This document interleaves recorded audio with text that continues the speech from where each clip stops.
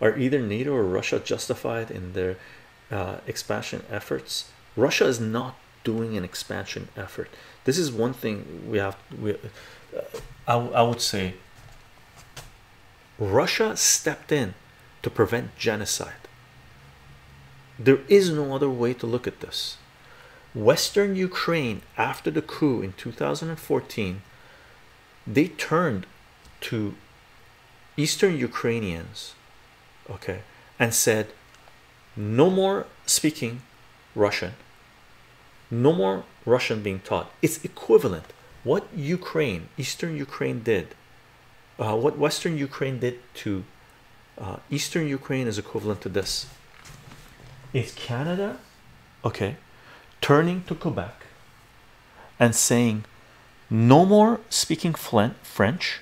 French will not be taught, okay, no more French signs, okay, and amassing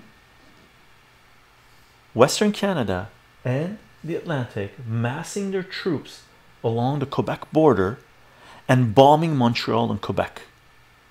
Okay, that's what Ukraine did here for 8 effing years. Signed 2 treaties, Minsk agreements, saying they're not going to do it anymore. They're going to give partial autonomy to Western Ukraine and Crimea, okay, and they kept on doing it. That's the equivalent. That's the analogy you can use. English speaking Canada telling French speaking Canada to go fuck itself and start burning French speaking citizens, French speaking Canadians alive in buildings, because that's exactly what Eastern Ukrainians did in Odessa. They burned Russian speaking Ukrainians alive in a building. Okay,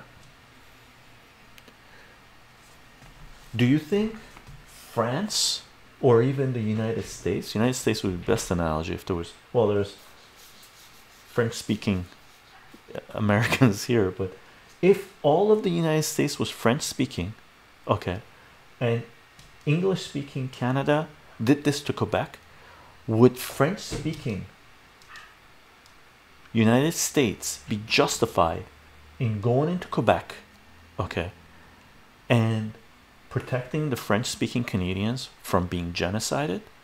Would Quebec be justified in holding a referendum and 90% of Quebec voting to join the United States? Should the world recognize that? Or should the world, Western world, send weapons to English speaking Canadians to keep on killing French speaking Canadians? That's really the analogy we have to use. Okay,